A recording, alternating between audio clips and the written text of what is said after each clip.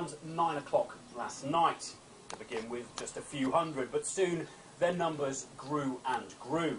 Initially, police on the scene tried to stop the illegal rave from taking place, but as the numbers swelled to over 1,000 and the mood changed, officers were soon targeted by the members of that crowd with missiles, including fire extinguishers and furniture.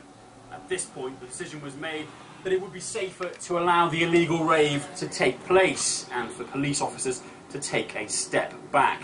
By this morning, however, the old post office was clear, and all that remained was the smashed windows and broken glass on the floor and a rather extensive police cordon, causing travel chaos for many drivers here in Croydon.